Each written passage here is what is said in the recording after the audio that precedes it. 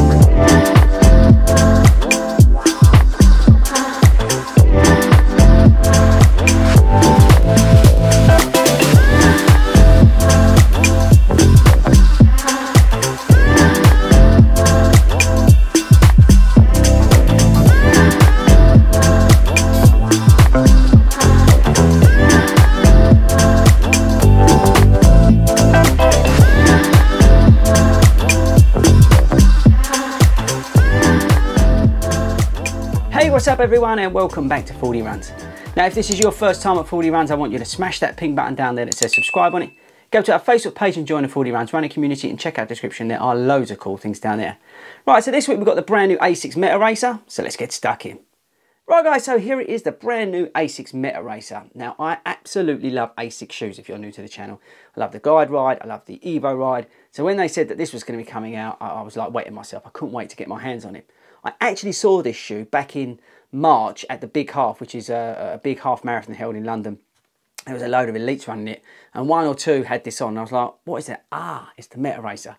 So I've kind of seen it already, but now I've got my hands on it, super excited. Now, before we get into what I think about this shoe, as always, let's get into some of the stats and some of the features. So firstly, I think a major thing on this shoe is the breathability. The upper on the shoe is incredible. You've got this engineered mesh upper, which has just got loads and loads and loads of perforations in it. It's got like a hole at the front, we'll come on to that in a minute, and it's all about keeping your feet cool. That's one of the things that strikes me more than anything else, how breathable this upper is. You've got the dual-sided lobster claw carbon plate from the midfoot to the toe. It's bottom loaded beneath the flight foam, we'll get onto that in a minute.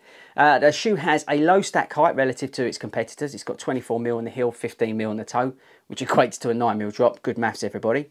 You've got the guide toe technology, which helps conserve the energy that comes over from the Glide Ride.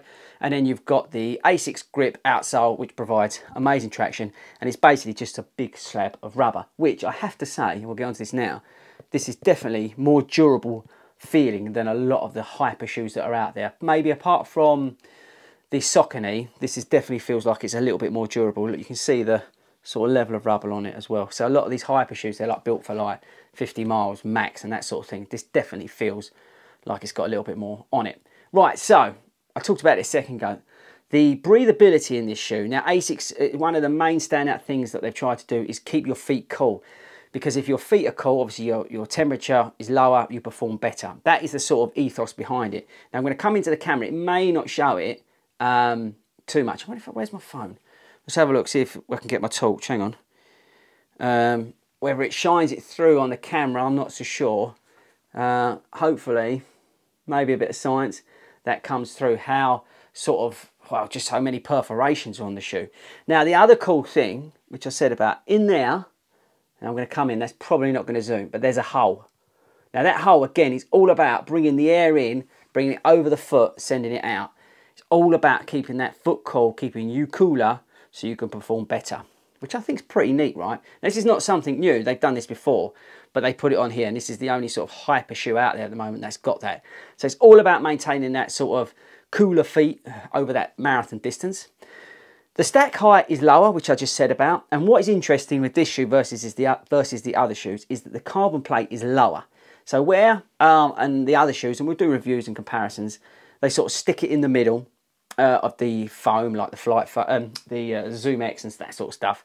But with this, they put it down the bottom. So what that means is it's sort of lower, and it's much more of a snappy feel. I mean, a carbon plate in general, you do get that sort of snap, but this is very, very snappy, and it's more on the toe. So you really do get that sort of whip off your toe, and it's a different sensation to a Vaporfly or an Endorphin Pro, and it's quite noticeable actually. The stack height, the lack of stack height again is more noticeable. This is a lot lower. This is a much racier feeling shoe. I did feel like the Saucony in many respects, that I was much more on my feet, on my toes.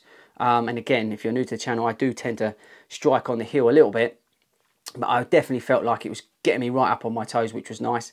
I love the lightweightness of it, which was great. The fit, well, actually the fit's interesting because I've gone down to a size UK 9 in these. Now I'm a UK 9.5 in basically everything, but this, I'm a UK 9, which is interesting. It just feels a much more snugger, racier fit for me. So I've actually gone down half a size, so I'll put that out there now as well. I like the lacing. They're sort of tough laces, which you can really, it just feels like an old soccer boot, football boot if you're here in the UK. Just an old lacing that you can really tighten down. I enjoyed that very much. The Flight Foam is a new compound for Asics. This is a softer, lighter, but more explosive version of the Flight Foam. It's definitely noticeable how, even to touch, it's a lot softer. So it just feels, the best way to describe it, if you've tried the Nova Blast and the Evo Blast, the Evo Ride, sorry, is very firm, where the Nova Blast is kind of soft. Between those two is how this feels. It isn't, for a Flight Foam, it's noticeably softer. So I say it's the most up-to-date Flight Foam they've done, and it's definitely different. You can feel the difference. So what do I think? Well, personally, now here it comes, I don't feel comfortable that this is a shoe designed for me to wear over a marathon. I don't feel that I would get the best out of this shoe. This is definitely more of a elite, I hate using the word elite, but an elite, faster person shoe than what is for me. I don't think this is going to do me any favours only over 26.2 miles. I don't think I run consistently enough with a good cadence and all that sort of stuff to get the most out of this shoe. And I think this is probably, for me, more suited at half marathons. 10Ks is where this will come in, and I think I will get a lot of speed out of it. But for me, over the marathon distance, where this is designed for me, I don't think it suits me. That's because, not that I'm not a good enough runner, because that's putting myself down, but this is definitely designed for those more elite, faster runners. And I think somebody out there, you know, who runs a sub-3 marathon, this is where this is going to come into play. And it'll be really interesting to see how somebody with that speed compares this to like the Endorphin Pro, which is my favourite out of the hyper shoes at the moment. So my advice to you, if you're an everyday runner like me, I would probably actually stick with the Saucony or go for something else. I think this is a much harder core carbon plated racing shoe, and to get the maximum out of it, I think you need to be that sort of different level to like an everyday runner. Don't get me wrong, this will still do wonders over a half marathon distance if you're like just like me. This will be awesome over a half marathon distance. But for us everyday runners, I think over the marathon distance we would be better off in something like the Alphafly or the Saucony Endorphin Pro. So that's the thing with it. It is amazing. I think it feels sensational, but it's just a little bit too racy for me.